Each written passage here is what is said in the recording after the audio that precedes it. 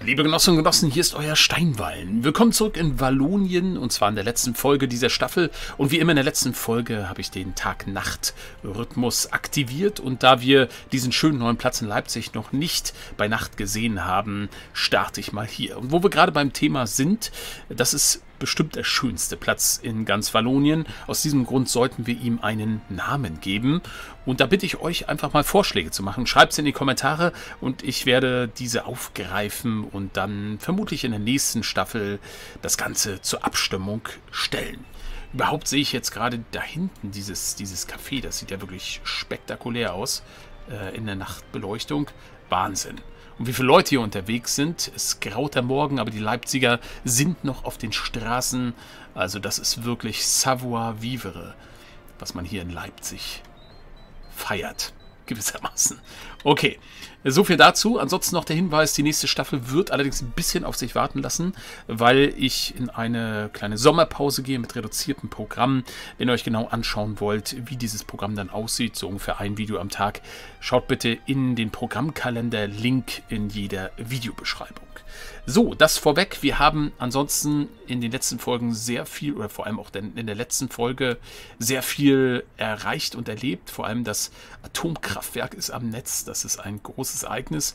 Aber wir sind hier sogar eingestiegen, wenn diese Gebäude fertig sind, in die Produktion der mechanischen Bauteile. Auch das ist sicher ein relevanter Schritt. Insofern, oh, wartet mal, wir haben schon wieder Traffic Jam, da müssen wir direkt mal hinspringen. Den berühmten Traffic Jam an den Bauernhöfen. Vermutlich sollte ich diese Bauernhöfe grundsätzlich austauschen und irgendwie Mod-Bauernhöfe nehmen. Denn das scheint wirklich dauerhaft ein Problem zu sein, das noch nicht gefixt ist. Pass auf, die schnellste Lösung ist, alle Fahrzeuge verkaufen und dann einfach alle Fahrzeuge schnell nachkaufen. So hätten wir dieses Problem erstmal gelöst. Aber naja, vielleicht bis zur nächsten Staffel ist ja schon ein Patch raus, der das in den Griff bekommt. So, ich war gerade dabei zu erzählen, was ich in dieser Folge machen wollte. Eigentlich kleinere Anpassungen, die jetzt nötig werden. Überhaupt wird das, glaube ich, auch das große Thema der nächsten Staffel sein. Nachdem jetzt vieles neu entstanden, neu aufgebaut ist, gibt es doch jetzt einige Stellschrauben, die wir wieder neu justieren müssen. Gerade weil die Städte sich auch teilweise verändert haben. Mehr Einwohner, neue Städte sind gewachsen und so weiter. Also muss man ein bisschen was machen. Als erstes will ich hier mal hingucken, denn das Ganze ist hier fertig gebaut, diese neue Zugdiesel-Tankstation. Und da können wir jetzt dann auch Treibstoff hinliefern. Das machen wir hier aus dem Versorgungszentrum Flüssigkeiten Stralsund. Werden wir das hier mit anschließen und werden aber hier mal sagen 60%, weil die Züge gegebenenfalls viel hier tanken. Okay, soweit dazu. Dann ist mir eine Sache aufgefallen in Wolgast. Ich muss hier nochmal ganz kurz gucken, ob wir hier irgendwie eine ganz wichtige Sache verpasst haben zuletzt. Aber das sind nur die üblichen Meldungen. Die können wir auch direkt alle mal löschen. Okay, in Wolgast ist mir Folgendes aufgefallen.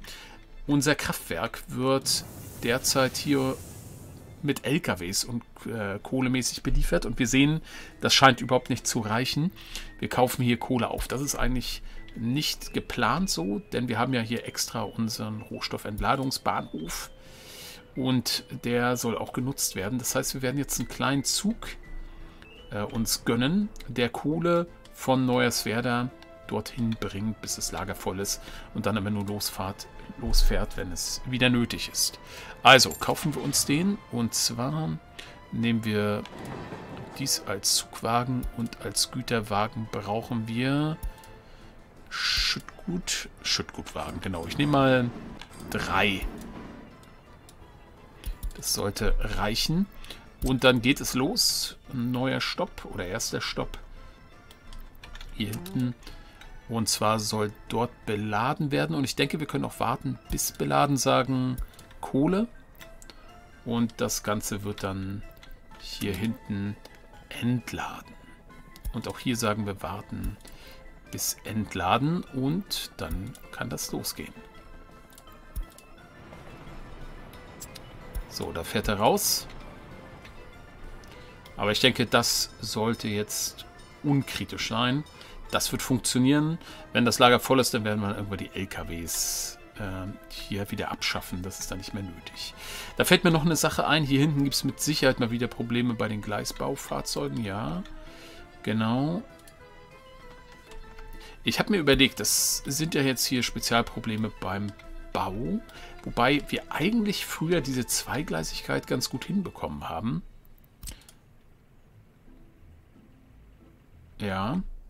Ich bin mir nicht sicher, warum das passiert, aber ich habe eine relativ simple Lösung. Weil wir eh nur kleine Streckenabschnitte derzeit bauen, werde ich mal Folgendes machen. Einen der Kräne, und ich muss mal gucken, wo ist denn der, den ich meine? Das ist der, der da hinten arbeitet. Der ist da drin. Einen dieser Kräne, der fährt jetzt interessanterweise gar nicht los. Vermutlich, weil er bemerkt, dass das Ziel dort besetzt ist, die Linie, ich weiß es nicht.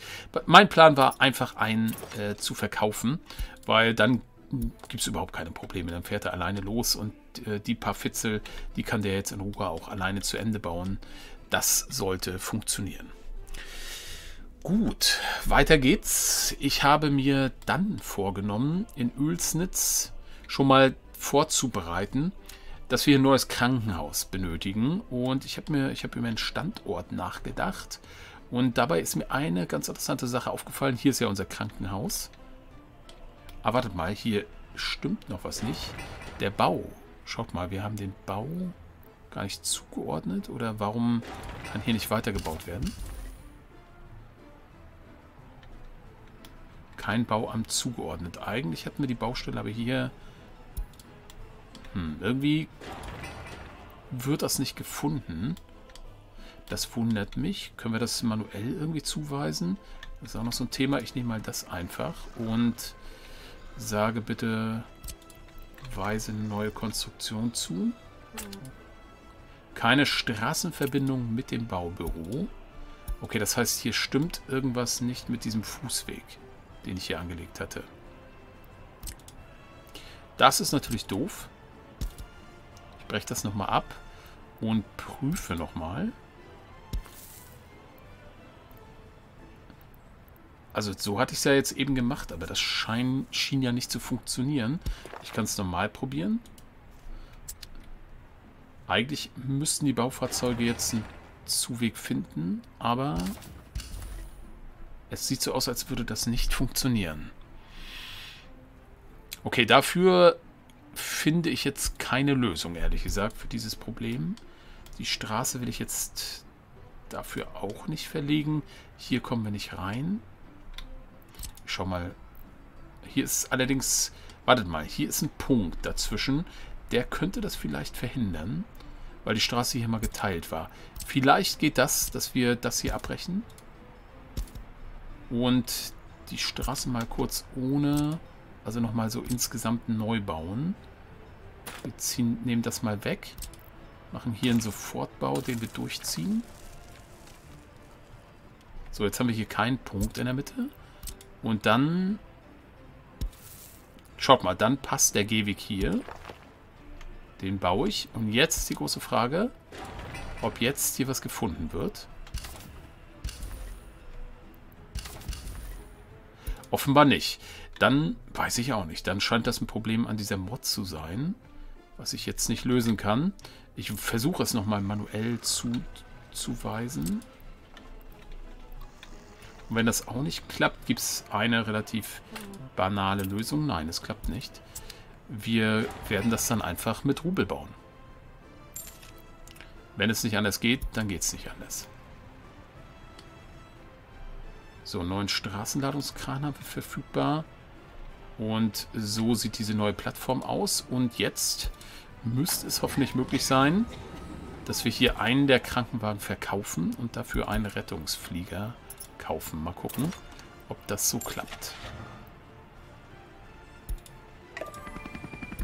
Ja, tatsächlich. Okay, zumindest das hat geklappt. Sehr, sehr schön. Okay, ich wollte aber in Oelsnitz was anderes eigentlich. Ich wollte darüber sprechen, wo wir... Oh, er fliegt im Übrigen auch gleich los. Toll. Wo wir das zweite Krankenhaus hinbauen. Das scheint mir inzwischen nötig zu sein. Und ja, ist das wirklich nötig? Also wir haben häufiger erlebt, dass Ja, schaut mal, die Krankenwagen sind alle unterwegs. Das ist so ein bisschen das Thema. An sich, was die Patienten betrifft, reicht das völlig. Das Problem ist eher, dass sehr, sehr viele, schaut mal, hier jetzt wieder erwartet, bis er rauskommt. Allerdings, halt, stopp mal. Ich habe in den aktuellen Entwickler-Notes gelesen, dass sie an diesem Thema arbeiten, dass sie es ermöglichen wollen, dass mehrere Fahrzeuge gleichzeitig hier auf den Hof fahren können. Denn das ist, wie wir sehen, schaut mal hier, das ist der Hauptgrund für die Probleme. Dass sich einfach das hier viel zu sehr verzögert und wartet. Wir sehen an den blinkenden Einsatzwagen, dass die eigentlich auch schon wieder rausfahren wollen, dass es da Bedarf gibt. Aber dass der Bedarf nicht gedeckt wird. Weil sie nicht rausfahren können, weil hier welche warten.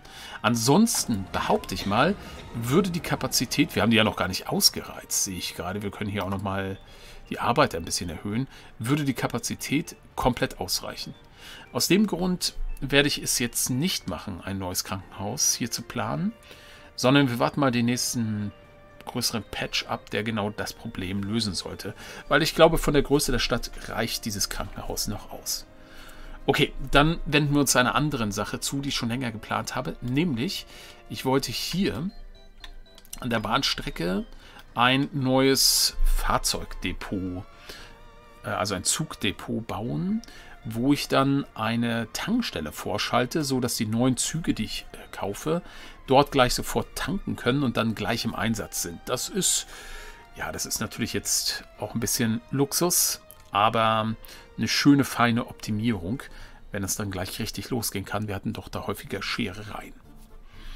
Ja, und das Projekt werde ich jetzt angehen und dazu gucke ich jetzt mal erstmal an. Also der Plan ist, dass ich das hier hinten so reinstelle und wir hier ein schönes Gleisdreieck machen und hier zwischen Gleisdreieck und dem Depot kommt dann diese Tankstelle hin. So, wir müssen jetzt genug Platz lassen von dem Signal. Das Signal kann nachher weg. Von dem Signal bis zum Gleisdreieck, dass da mindestens ein Zug stehen kann. Okay. Ich beginne mal mit der Planung. Ich denke, ja, wenn wir hier ansetzen, sollte das eigentlich was werden. Gehen wir mal hier so locker raus. Oh, verdammt, jetzt bin ich bei Sofortbau. Ja, gut. Ist vielleicht gar nicht so schlimm, ehrlich gesagt, weil diese Anfangsstrecke hätte ich sowieso sofort bauen müssen. Aber ich sehe gerade, hier gibt es Probleme. Ich will es trotzdem hier jetzt erstmal im Planungsmodus nochmal machen. Komme ich hier? Doch, ich komme hier vorbei. So, und von der anderen Seite genau dasselbe. Da setzen wir mal hier an und wollen da rein, aber das ist vermutlich zu scharf. Oder ich muss es noch weiterziehen, dass es funktioniert. Könnte sein. Ziehen wir es noch ein bisschen geradeaus. Und dann gucken wir mal, ob wir da jetzt hier reinkommen. Ja, schaut mal jetzt. Komischerweise geht es jetzt. Allerdings nicht auf dem Nebengleis, sondern da ein bisschen zurückgesetzt. Stört uns das?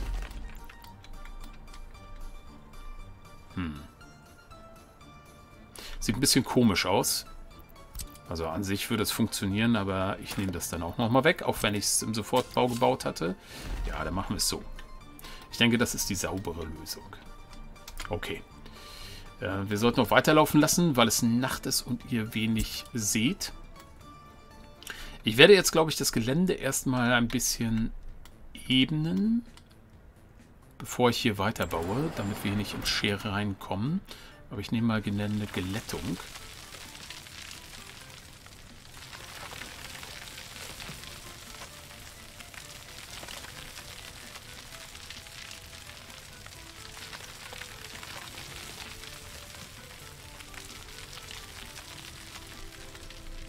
Und schalte mal... Ja gut, wir haben hier so einen sanften Anstieg. Das soll aber auch sein, ja.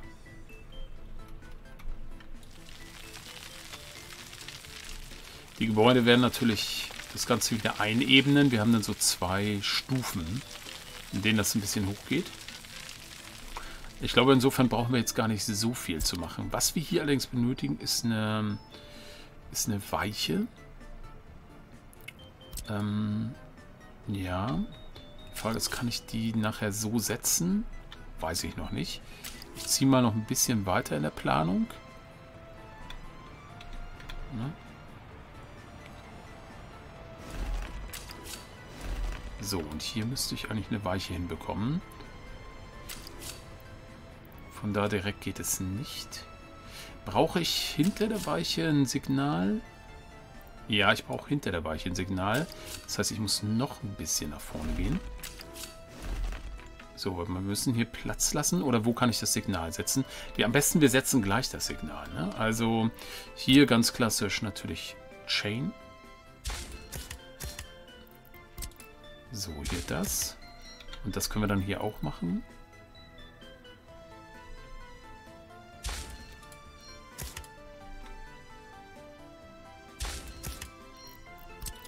Davor das Chain-Signal. So. Und das Ganze nehmen wir mal raus hier. Das brauchen wir nicht. Wobei ein neues Streckensignal wäre... Ja, kann man noch dazwischen setzen. So. Okay, und jetzt muss hier die Weiche kommen. Das geht dann erst ab hier. So, bis hier. Gut. Und dann kann jetzt hier die Tankstelle angeschlossen werden. Ja, ist ein ganz schön weiter Weg erstmal, ne? Aber das geht, glaube ich, nicht anders. Ich meine, wir können das vielleicht noch ein bisschen zurücknehmen. So. Und dann bringen wir das ran. Ach nee, das finden wir, glaube ich, hier auch. Unten Zugdieselstation, genau. Die soll hier jetzt eingefügt werden. So passt es, wie mir scheint. Platziert. Mal gucken, ob das nicht jetzt irgendwie aus Versehen zu steil geworden ist. Nein, das passt gut. Das geht dann hier rein. So, was ist hier für ein komisches Element? Kriegt man das mit dem Signal wieder ausgeglichen? Nein. Manchmal geht das, wie ich gelernt habe. Okay, aber dann ist es relativ simpel. Dann brauchen wir hier hinten jetzt nur das Depot. Und ich nehme jetzt, weil es hier jetzt auch dieses lange gibt, das Standard Vanilla Depot. Und es scheint auch gut zu funktionieren jetzt, dass wir das da einpassen können. So, gucken wir mal. Ja, vielleicht lassen wir noch ein bisschen Platz, dass wir da noch ein kleines, so eine Art Vorfeld etablieren. Aber das scheint hier auch... Oh, das könnte jetzt allerdings zu steil werden. Daran habe ich natürlich nicht gedacht, dass wir durch das Terraforming da jetzt so einen Hügel erzeugen. Ah, ich fürchte, das wird tatsächlich zu steil. Wir setzen es mal noch ein bisschen nach hinten. Und werden das vorne nochmal glätten. Soweit es geht. Und versuchen die Platzierung hier jetzt nochmal. Er kann offenbar noch ein bisschen hinten raus. So, das sollte jetzt funktionieren. Das heißt, wir... Ah, es ist aber knapp. So geht's. So, und den können wir dann hier reinziehen, ja. Okay. Am Ende, dadurch, dass wir hier die Weiche haben, kann auch jemand, der jetzt hier rauskommt, hier rechts einfahren. Solange das Ganze Baustelle ist, funktioniert das natürlich noch nicht so mit diesem System. Das ist okay. Wir werden das Ganze erstmal so einen Auftrag geben und planen. Aber den vorderen Teil, den werde ich mit Rubel auf jeden Fall bauen, weil ansonsten hier alles irgendwie blockiert wird. Das ist der pragmatischste Weg, haben wir schon häufiger gemacht. Mache ich auch dieses Mal.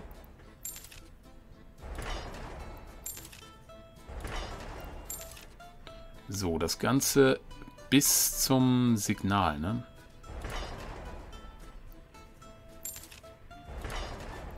Und das Signal müssen wir dann aber auch erstmal umstellen, weil so funktioniert es nicht für die Baumaschinen.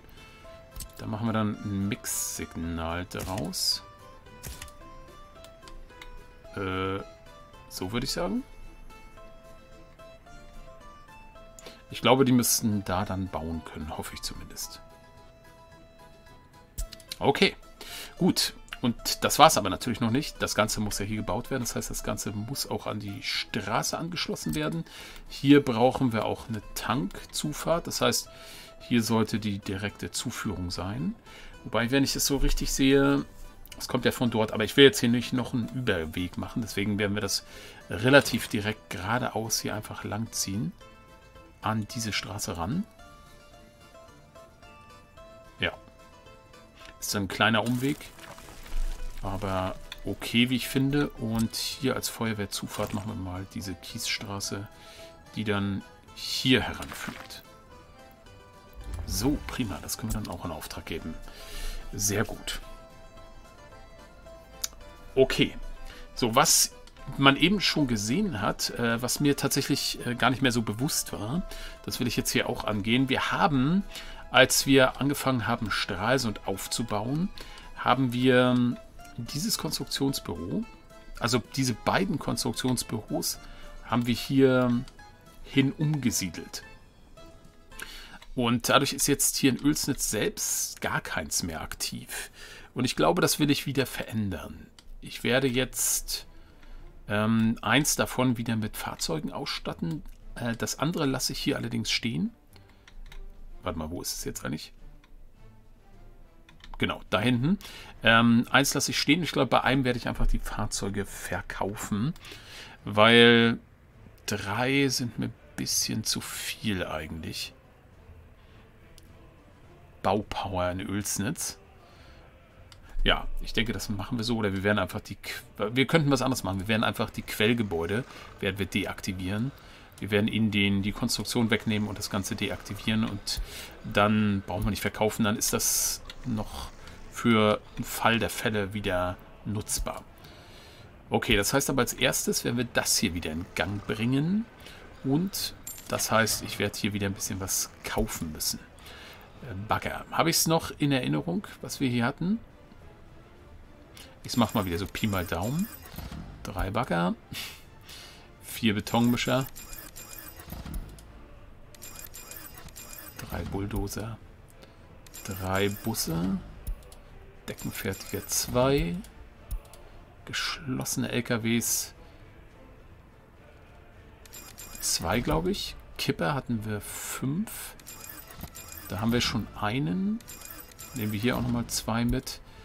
Offene LKWs waren es, glaube ich, auch 5 oder 4. 4 hatte ich da, ne?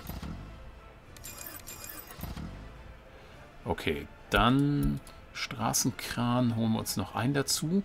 Hier ist gerade ein neuer reingekommen, ne? Stufe 32. Der könnte besser sein. Ja, ist er auch. Das heißt, wir nehmen den mal raus. Und das ist jetzt unser Lieblingsstraßenkran. Der kommt neu mit rein. Turmdrehkran haben wir noch 2 und dann noch Walzen. Sind wir jetzt voll? Ne, eine Sache habe ich nicht korrekt gemacht.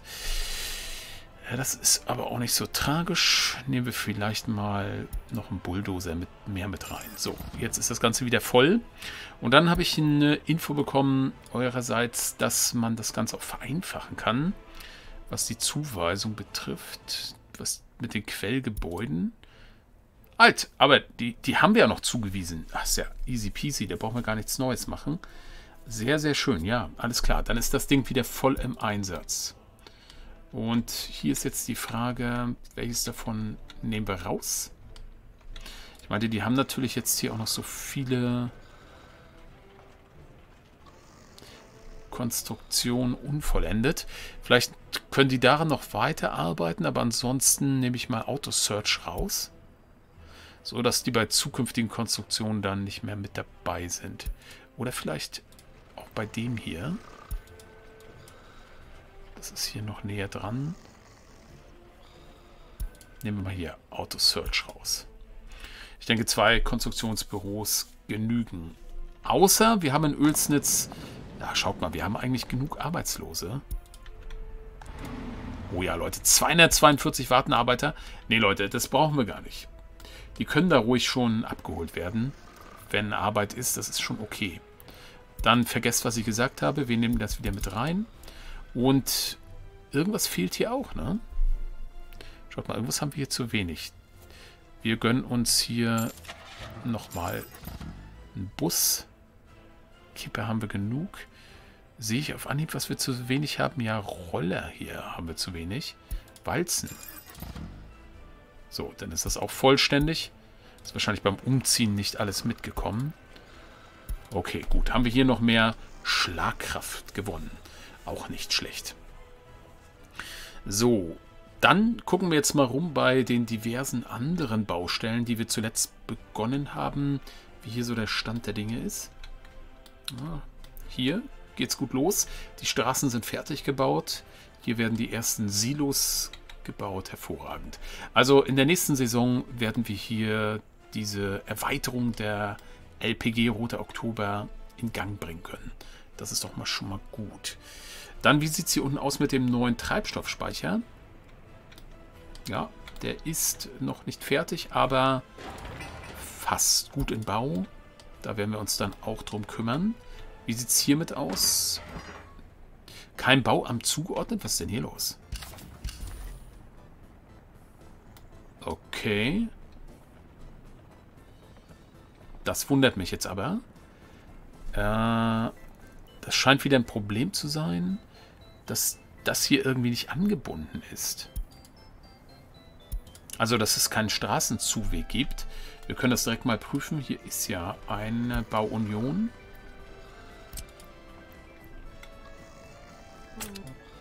Keine Straßenverbindung. Ja, wie soll man denn bitte diese unterirdischen, oder wie soll man diese Leitung dann überhaupt, diese oberirdischen Verbindungen zwischen zwei unterirdischen, darum geht es ja, wie soll man die denn überhaupt bauen? Ich kann da ja keinen Straßenanschluss machen. Das scheint irgendwie, oh, train is waiting too long. Gucken wir kurz. Das scheint irgendwie ein Problem zu sein. Weil das offensichtlich nicht geht, müssen wir mit Rubel hier nachhelfen. Schade drum.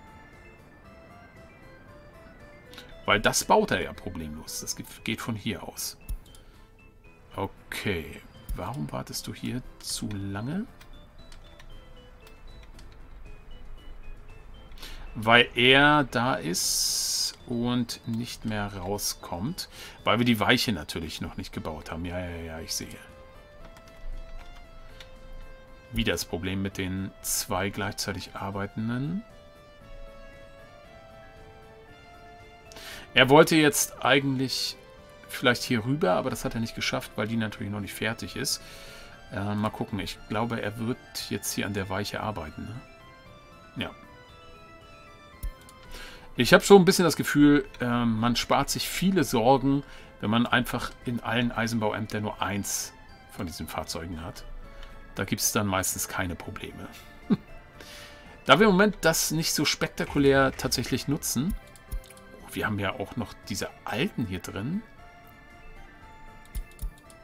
Sehe ich gerade, das sollten wir sowieso mal erneuern, ne? Pass mal auf, dann werde ich den hier mal drin lassen und den verkaufen. Der ist natürlich jetzt gerade am Bauen, egal. Aber der kann dann jetzt eigentlich losfahren. Und das sollte ich eigentlich bei den anderen auch machen. Die sind ja hochgradig effizienter. Okay, bevor ich das vergesse, mache ich das mal. Wir haben ja nicht so viele von denen. Und zwar hier haben wir ein Mollner 1. Das werden wir mal dann verkaufen. Und dieses Ding, genau, das ist nämlich deutlich, also mit Abstand schneller. Was ist das denn hier? 70 Geschwindigkeit. Oh mein Gott. 284.000. Schaut mal, wir brauchen gar nicht mehrere Fahrzeuge. Wir haben ja hier so ein Mörderteil. Oha. Na, das möchte ich aber mal im Einsatz sehen. Fährt er jetzt gleich los? Hat er noch eine Baustelle? Ja, er fährt los. Das ist ja der Hammer.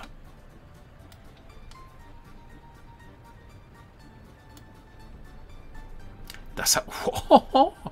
Wie viel kann der denn mitnehmen? Das habe ich ja noch gar nicht gesehen. Das ist großartig. Das machen wir. Wir werden das überall umstellen auf so ein Teil und dann gibt es nicht mehr die Sorgen. Am Ende ist das, glaube ich, sogar dann trotzdem schneller. Also auch hier nochmal die Umstellung. Wir werden auch das Ding verkaufen und dafür das Hightech-Ding uns gönnen. So, prima. Dann haben wir hier noch eins. Dann machen wir das auch.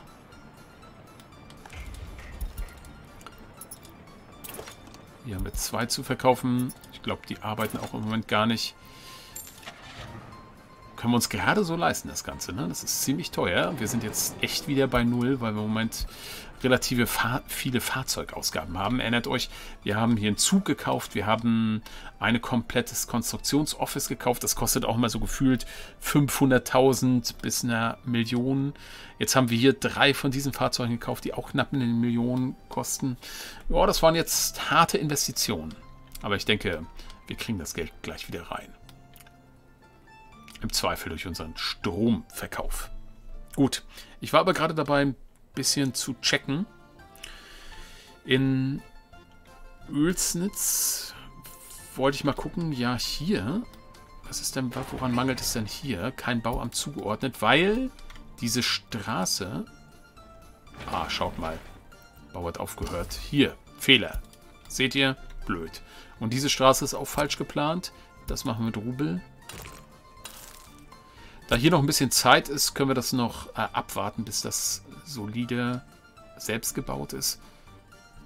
Aber ja, ansonsten hätte ich es jetzt vielleicht ein bisschen forciert, aber bis zum Frühling sollte das fertig sein und dann brauchen wir das Ganze auch erst.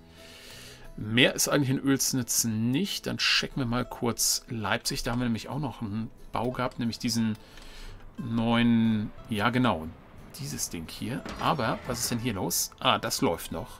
Okay, das kommt aber Gott sei Dank voran. Immerhin. Das ist nämlich ansonsten fertig. Kann er mir hier schon sagen? Okay, wir sind hier bei 107.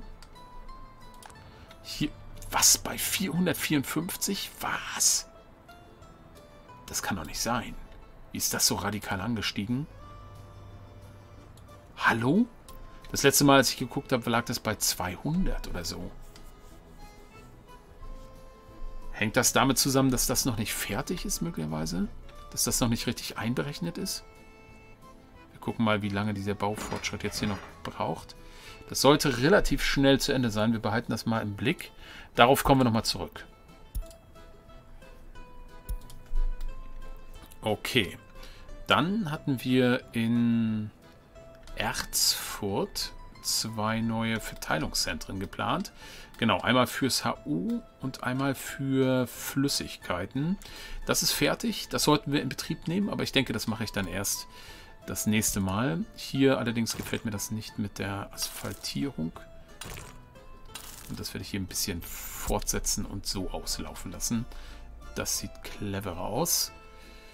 Ja, mehr war hier in Erfurt nicht. Wie ist da hinten der Stand der Dinge? Warte mal, ist hier irgendwo... Oh ja, hier ist das neue Gleisbaufahrzeug im Einsatz. Das gucken wir uns jetzt mal an. Wow.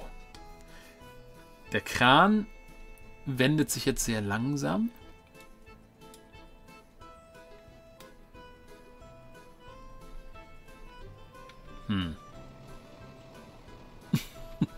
Das sieht jetzt ehrlich gesagt nicht so viel schneller aus. Wahrscheinlich liegt der reine Geschwindigkeitsvorteil darin, dass er einfach deutlich mehr Gleismaterial mitnehmen kann zum Bau. Bin mir nicht ganz sicher. Also das ist jetzt eine super... Ah, wisst ihr was? Das kann auch damit zu tun haben, dass das Eisenbauamt, das da im Moment ganz... Ja, schaut mal, hier, 2 Arbeiter. Das ist das Problem. Die Geschwindigkeit hängt nämlich von der Zahl der Arbeiter ab, die im Eisenbauamt selbst sind. Ja, ja, gut. Okay, schade, dann sehen wir es zwar jetzt nicht im vollen Einsatz, aber warte mal, haben wir da hinten vielleicht hier jetzt mal einen Volleinsatz von dem Ding? Was ist denn mit dem schon wieder? Ach, wisst ihr was? Der ist hier reingefahren und kann jetzt nicht zurück, weil er das noch nicht fertig gebaut hat. Ich sag ja, nur Ärger mit diesen Dingern. Wir setzen den nochmal zurück und müssen dann einfach das auch mal bauen. So, zack. Und ab da müsste er dann das denn hinbekommen. Wobei, ab da hat er erstmal gar nichts zu bauen, weil dann das gebaut wird. Naja. So, jetzt nochmal zurück nach Leipzig, denn da ist das Pumpenhäuschen oder die unterirdische Leitung fertig geworden. Es ist hier geblieben bei 107. Und hier sind bei 4. Das kann doch nicht wahr sein. Das kann doch nicht wahr sein, Leute. Wir haben ein massives Problem hier mit der Heizungsversorgung in Leipzig. Und es wundert mich tatsächlich ein bisschen, weil als wir das damals gebaut haben, da hat alles funktioniert. Okay, es ist natürlich ein bisschen was neu dazugekommen, diese ganzen Neubauhäuser, aber macht das so viel aus? Wir haben jetzt 3 Grad. Wir gucken mal. Ich halte mal an. 3 Grad. Wir gucken mal, wie die Heißwassertanks aussehen. Aber die sehen doch gut aus. Ist doch alles gut. Interieur, alles bei 24 Grad.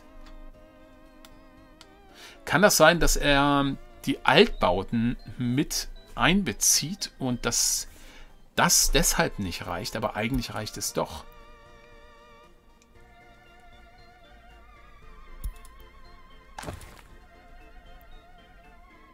Ja, ich glaube ja, das ist ein Berechnungsfehler. Das kann nicht sein. Das ist einfach nicht wahr. Und das sieht man ja wunderbar an der Innentemperatur. Also hier sehen wir alle Häuser, die überhaupt beheizt werden müssen. Und die haben alle 24 Grad bei 2 Grad Außentemperatur. Das ist also nicht wirklich ein Problem. Behaupte ich jetzt mal. Gut. Okay, Leute. Mit dieser positiven Erkenntnis beenden wir dann erst einmal wieder die Staffel. Hier sind wir auch ganz gut vorangekommen. Kein Bauamt zugeordnet, weil wir den Bau nicht fortgesetzt haben. Oder womöglich auch gar nicht erst gestartet haben. Das können wir aber durchaus mal machen. Wobei wir auch hier natürlich noch ein Signal benötigen. Sonst funktioniert das Ganze nicht. Und zwar so. Und dann sollten wir auch wieder bis zum Signal hin bauen. Und der Rest kann dann von uns selbst gebaut werden. Okay, prima. Wenn das nämlich fertig ist, dann können wir das in der nächsten Staffel auch hier in Gang setzen. Das gefällt mir. Und dann müssen wir auch das Lagerhaus hier planen für die mechanischen Komponenten. Uiuiui. Alles wieder einiges. Ja, das eine zieht das andere nach sich. So soll es doch auch sein. Ich war gerade dabei, mich zu verabschieden von euch. Das werde ich jetzt dann auch tun. Ich freue mich schon auf die nächste Staffel, die ein bisschen länger hin sein wird. Wie gesagt, wegen der Sommerpause. Aber auf jeden Fall geht es weiter. Und zwar dann wahrscheinlich, indem ich mal Stadt für Stadt durchgehe und überlege und mir angucke, ist da noch alles in Ordnung? Die Städte haben sich jetzt doch ja deutlich weiterentwickelt. Was kann man da verbessern? Was müssen wir tun? Und vor allem die ganzen Anpassungen im Zuge der Baumaßnahmen, da gibt es einiges zu justieren. Und dann wird vermutlich in der nächsten Staffel auch Wolgast so weit sein, dass wir hier vielleicht schon die ersten Betriebe in Gang bringen können. Das wäre auch was Schönes. Irgendjemand hat geschrieben im Übrigen, dass ich hier keine Busse gekauft habe.